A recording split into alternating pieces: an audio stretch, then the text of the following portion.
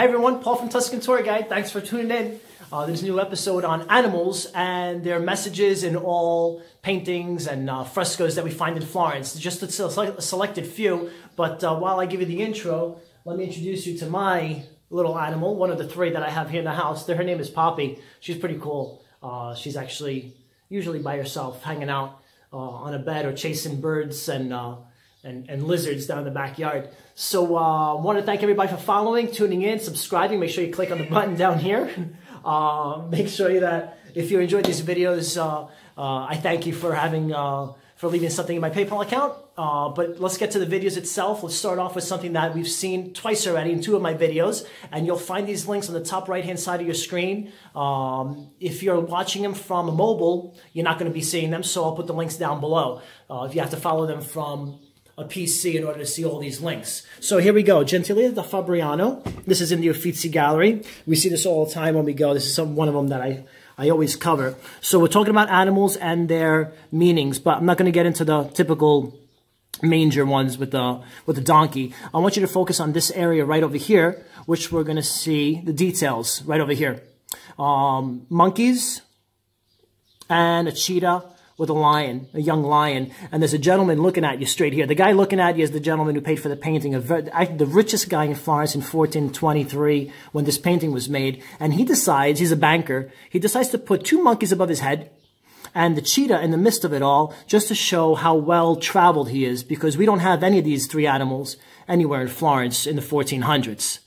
About 40 years later, this building was made, and this is the Medici Palace that we always walk by in my tour in Florence. And inside it, the Medicis built the first private chapel in Europe. And it's a small room. It's probably bigger, a little bit bigger than your bedroom. And on the four walls of the bedroom, we have the procession of the Magi coming to baby Jesus. And here's Melchior, the eldest of the three Magi, on his horse. And obviously, this is all representative of the time of the 1400s, so there's nothing really that goes back to the year zero when Jesus was really born.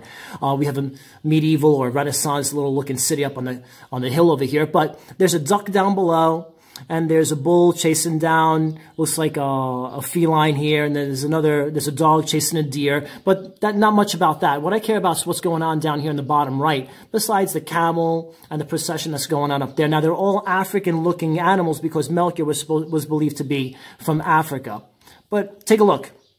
Another cheetah showing a very well-traveled person, obviously the Medicis, who are commissioning this painting, and a monkey off on the right minding his own business, but that's showing you that they're very well, the Medicis are very well aware of having these animals and that they exist and that they're hard to come by. And this gentleman here, Benozzo Gozzoli, is the guy who painted this fresco in the Medici Chapel. And down below, we have a falcon with its hair and the guts already hanging out because of his hunt. So once again, showing you that they have an elite sport called hunting, which they still do. They have monkeys, which are hard to come by. We have cheetahs that very few people are aware of. So it's kind of neat how you have all these different animals in these paintings. Here we have the baptism of Christ from Leonardo da Vinci and Verrocchio. Leonardo supposedly only made this little part over here, this angel's face here. But what we have from the top are the hands of God coming out with the dove, which is the Holy Spirit. So I'm not telling you anything new about this animal here. But off on the right, you have this bird that seems to be fleeing away. Maybe he got scared from the dove's presence and the hands of God, so he's fleeing away. But take a look at the shape of that bird, because we're going to see it here. And this was done by Ghirlandaio in the convent or the monastery of San Marco, not far from the Academy of Fine Arts where the David is. And this was made in a small room for guests to have dinner in. So not where the monks would have dinner, but where the guests would have dinner. And obviously, appropriately so, they have the 12 disciples having dinner with Jesus for the Last Supper. On one side, we typically have Judas on one side of the table because he's the outsider. He's the one who betrayed Jesus. He's the one who wasn't faithful to Jesus. So let's make him stick out like a sore thumb on the opposite side of the table. And next to him, there's an animal. But there are those birds again. So Ghirlandaio and Andrea del Verrocchio and Da Vinci, painting the same birds that you see around Florence. And there's also another bird over here. So let's zoom into these two animals here. So first, the one that's next to Judas, which is a cat. Dogs show fidelity to the owner, and cats obviously don't. So being that Judas was unfaithful to Jesus, well, cats are unfaithful to their owners as well, quote unquote. Not my cats, not my 3 cats, but here we have a cat. And then up on the window, there's a peacock. Now, peacocks have a very distinct message. The ancient Greeks thought that peacocks were the symbol of immortality. And there's a very simple reason for that, because when a peacock dies, its skin doesn't decompose very quickly. It takes years to decompose. So the Greeks came up with this theory that they're immortal because it takes them a really, really, really long time to decompose. With that said, and the transition between the Greeks and the Romans and Christianity, during Constantine's time, a lot of paganism was brought into Christianity because that's what most people understood and saw for centuries. So what this peacock was doing is incorporating itself in these Christian paintings showing the immortality of Christ. So in the Last Supper, being that Jesus is going to be, he knows what's going to happen to him, but we also know that he's going to continue living up in heaven. So at the same time, why not include a peacock that represents his immortality? We see this again and again in many paintings. This is one that I love in the Academy of Fine Arts. So before we go see David, we typically stop here. And this was made by Filippino Lippi. And it is the Virgin Mary reading a book, which is all bogus, obviously, because she wasn't that wealthy. And here's the angel Gabriel. And many people don't make out his wings made with peacock feathers. And there's the dove with the Holy Spirit shining down on the Virgin Mary. But the peacock feathers, again, this meant that Filippino Lippi must have had a peacock, well, in his reach to see it properly in order to paint the wings on the angel Gabriel, again, representing Jesus's immortality, which he hasn't even been conceived yet because the Holy Spirit hasn't gotten to the Virgin Mary yet. So foreshadowings. Another one, this is a great fresco from Ghirlandaio, in Santa Maria Novella, right across the street from the main train station in Florence. And here there's 2 animals that I want to point out. That the fresco was obviously ruined here in the middle. So there's baby Jesus' leg and the Virgin Mary with the 3 magi kneeling, giving gifts. But we have the peacock up here, and we have a giraffe. Now, the giraffe was a big deal in the 1400s. It was a story that started off with the Medicis.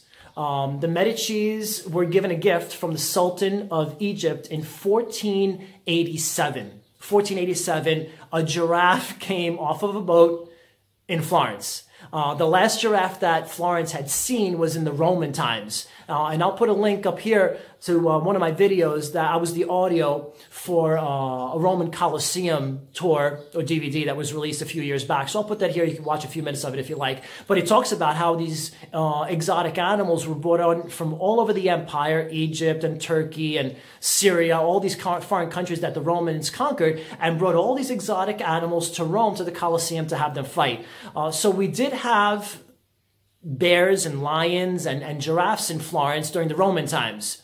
When the Roman Empire fell in the year 500 roughly, there were no more giraffes to be seen anywhere in Italy until November 18th, 1487, when the Sultan of Egypt brought this gift to the Medicis. It was a schmooze. He was trying to schmooze them to become allies, which is another story all in itself. But nevertheless, the Florentines for the first time see a giraffe walking in Florence. And in turn, the year after, this fresco was made in 1488, and we have a giraffe there. Let me get to the detail of it. Here it is. So we have the giraffe, and obviously Ghirlandaio must have seen it firsthand in order to paint it so precisely and so beautifully. This is a Giorgio Vasari painting. Giorgio Vasari was a very good friend of Cosimo I, and Cosimo I, very, very famous for having remodeled the Palazzo Vecchio, and many of the ceilings had paintings put on it. And this is a painting that's put on the ceiling in the Palazzo Vecchio of Lorenzo the Magnificent being adored by different various people coming in, showing him homage. But in the background, check out that giraffe again. So even set about 45 years after this giraffe showed up in Florence, Giorgio Vasari is painting it. There's a couple of camels back there too. So not subliminal messages here, but saying, look at what we have here in Florence that nobody else has seen in a while. This is a great painting from Raphael, again in the Uffizi Gallery. We have Mary holding a book and baby Jesus and John the Baptist. This was made by Raphael, and given as a gift to his friend Lorenzo Nazi, and in 1505. About 45 years later, Lorenzo's house came to crumbling down. There was an earthquake, and the painting was ruined and broken up to 17 different pieces, and you can see all the cracks in there. It stayed like this until about the year 2005, when it went under restoration, and when it came out, this is what we got. Everything was fixed. The cracks were concealed with new paint, and we obviously know that this was all fixed up, so this is not exactly the original painting, but everything looks as if it is original. So now you can make out baby Jesus and the little bird that he's petting that's being held by John the Baptist. Now that little bird is very important, and we see this in a lot of paintings. Again, here's a symbology of it. It's got a red forehead.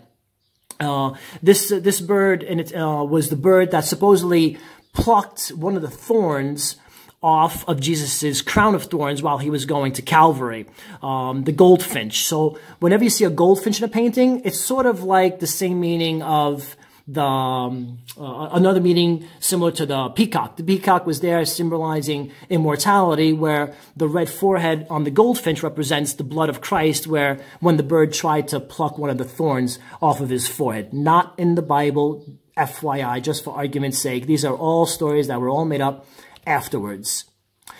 Here we have Guidobaldo. This is in the Pitti Palace, on the opposite side of the Ponte Vecchio in Florence. Guidobaldo was the Duke of Urbino, and Bronzino painted this painting.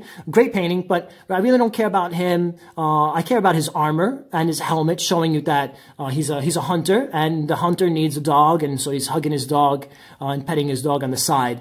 What's going on in between his legs over there is showing you that this was done over and over. And if you've been to the Frick Museum in New York, there's another Bronzino painting there. A lot of these guys did this, showing that they're good to procreate and have lots of heirs in their family. So that's maybe a good point of reference for a new video. This, on the other hand, is Venus, painted by Titian in the Uffizi Gallery, and Guidobaldo purchased this from Titian, and she's inviting us, obviously, to sleep with her with the roses in her hand, but we care about the dog. Let's get into the detail of it. A dog is very faithful. So the dog is faithful to its owner, like Venus, or the girl, is faithful to her husband, which is supposed to be Guidobaldo II. So the messages are all there. They're quite simple. They're not complicated. You just have to understand them when you go to a museum and see these paintings. The last one's kind of a funny one, but the Medicis in the Pitti Palace, when they moved to the Pitti Palace and had all these servants there, they also had jesters, and they loved having strange-looking animals in their house as well as strange-looking people. So they had 5 midgets. Now, I know it's not politically correct to say it, but the name of this painting is Midget Morgante, because the midget's name is Morgante. They pictured him, Bronzino, again, made this painting where he's about to go hunting. So that's an owl, and he's got a rope going behind his back, and the rope ends up in Morgante's left hand. There's a bird, and there's a couple of butterflies. But on the back of it, this is the same painting, by the way. This is the front, and this is the back. So you have to walk around the painting, because it's placed on a metal stand, so you could walk around it. So here, Nano Morgante is showing you what he's about to do, which is go hunting. And here, the hunt has ended, because there's the owl, there's his spear, and here is what he's caught. But the most important thing in the front painting is how perfectly, timely speaking, that the scarce swallowtail butterfly happened to fly right in front of Nano Morgante's personal spots. So here is the scarce swallowtail. That's the name of the butterfly. They're beautiful. They're very rare in Italy, but this shows you that Bronzino must have seen one and had one readily available on behalf of the Medicis. That's who he's working for to paint this painting. It's telling you what they have, how many of they have, how well they are, how culturally, intellectual they are, what kind of animals they have around, what kind of people they have around. So it's not just about plopping animals in these paintings. It's also about telling you what they know, where they've been, and how wealthy they are. So on this quick video, I hope you liked all my animals, and we talked about 19 of them, believe it or not. It's just really, really quick. Some are obvious and some are a little bit more complicated to understand, but once you get the symbology behind it, it's kind of neat to find all these animals in these Renaissance paintings in all these museums across the world. So once again, I thank you for having followed me. I hope you enjoyed the video. Once again, if you feel that you could find something in your heart, if you enjoyed the video, click on my PayPal account up here that you'll see. Subscribe down on the bottom right-hand side. And I hope to see you next week on a new edition and a new program about wine. But just a heads up, on Saturday morning at 10 a.m. Eastern Standard Time, I'll be doing a 10-minute Facebook Live talk about the David in the Academy. It's still closed. It opens up on June 3rd, supposedly, 2020, but because of the COVID-19. But I'm hoping to go there and do a skit on the David live from the Academy of Fine Arts when it opens. But we have to find out about restrictions and video and all that good stuff. But for the time being, tune in this Saturday morning at 10 a.m. Eastern Standard Time for a 10-minute Facebook Live talk on the David. Just on your Facebook, make sure you look up Tuscan Tour Guide - Paul Costa. And at that point, you'll find me. You'll subscribe to my channel and my page, and you can follow me on Saturday morning. Hope all is well. Thanks again for joining me, and I'll see you next week on a new video. Take care. Bye-bye.